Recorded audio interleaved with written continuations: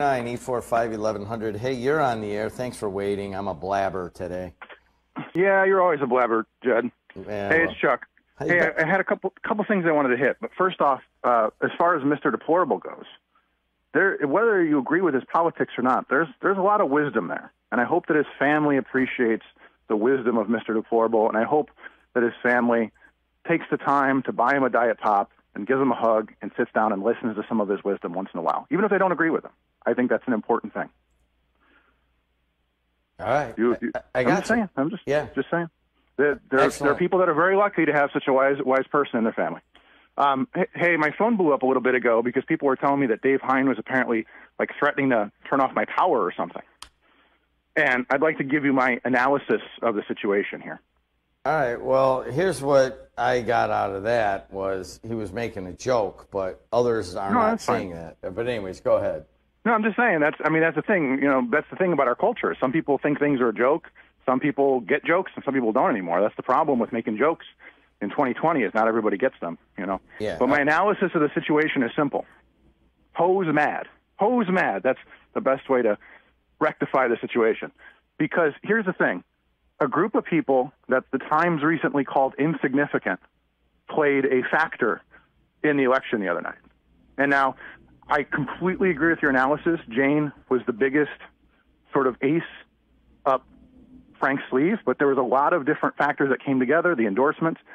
But I know you know this, you appreciate this, that between MX cartoons and no Mcdermott for Congress and a lot of other things, there was a lot of things that were being put out. A lot of truth was being told about a certain candidate. And that swayed some people, not a lot. No, you know what? I will agree with that. It is a consistent, harsh message against McDermott by MX and all the folks that are in that group. And you guys have really enormous sway over some people in the region. And you're right. Some people that might be like, I kind of like what McDermott's doing, and then they watch your guys' stuff. I mean, you make it hard for people to vote for him. I'm not downplaying this. I'm saying Jane Bervan is a strength there that was not completely reported. Agree. Yeah. But I'm saying there's a number of factors. So this idea like, well, what was the thing that cost McDermott the election? It wasn't one thing. It was 10 different things. It was the endorsements. It was Visclosky. It was the unions. It was also MX cartoons. We didn't get him several thousand votes. We maybe got him a couple hundred votes. I had Republicans reach out to me and say, I pulled a D ballot for the first time in my life to vote against McDermott. Maybe we did that. Maybe their union did that. I don't know. But a number of people voted against him. A number of people voted for Frank or another candidate because of our work. And I agree with you entirely on, and you irk a lot of people that especially the ones MX comes after. I mean, when he lambastes me all the time, and the problem is that when he does, there's like a morsel of truth to it that he blows up and usually makes me look stupid, but he's really good, man. He does it out of love. It's a team effort. We absolutely love you, Jim. And if it wasn't for you, I don't even know what the region would look like right now, because it would be so tough for people like Paul Goddard to get traction, people like Ken Davidson to get traction, because we would be stuck with that old guard newspaper media that doesn't tell. They don't lie, but they just don't tell the full story. They didn't once mention any of the things that happened, with us or anything like that, but that's not the story they want to tell. Hey, Chuck, I have one other question. You do. Go ahead. Yeah, Mark Zuckerberg right now refuses to touch Donald Trump's posts, and Twitter does. Which one is right?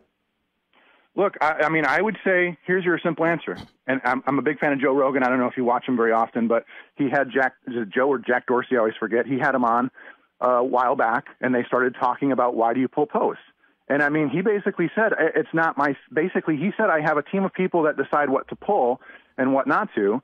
And in his mind, that's his responsibility to sort of regulate speech. And that's what always, my spidey senses start tingling and my hair starts standing up whenever anybody says, especially in private industry, starts saying, well, it's our job to sort of regulate speech. Like, no, boss, it's not. It was the first founding fathers that just told us it's not your job. It's not your place to regulate speech.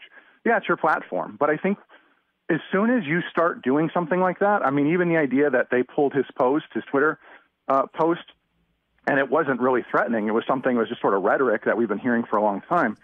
you've helped the divide. You've chipped away at that divide. You've made it a little bit deeper, because all you're going to do, here's my ultimate take on this. If you create a situation, and I have friends at Facebook, and I tell them this constantly, I said, you guys cannot be thought police. You cannot be deciding whose newspaper story is accurate and whose isn't. There are cases on Facebook. There are things you literally cannot post. There are news stories that you cannot post on Facebook because they have flagged it and said you cannot post that. And I've got screenshots of it. You see, so all right. Well, you understand where I sit in that, right? Because here's the legislation, the way it's set up, is that I have to police it. That's you don't have to police. You don't have to police thought. You have to follow up on threats. And the problem is, just like with you and the FCC, vulgarity, like obscenities. We know it when we see it. It's the same with the threats.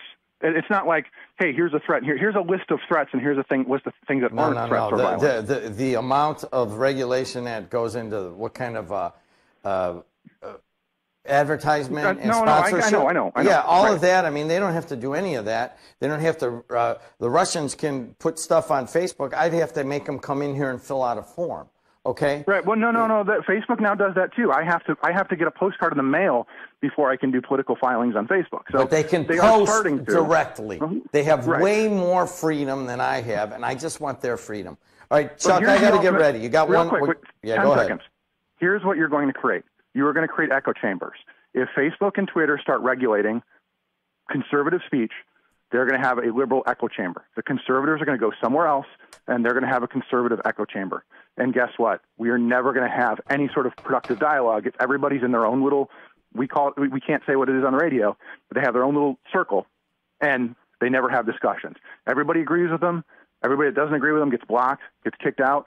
All you do is create echo chambers and more divide. That's what these people on social media, Zuckerberg, Dorsey, all those guys, this is all they're going to accomplish. All right, man. Thanks a lot. Take care. Talk to you. All right.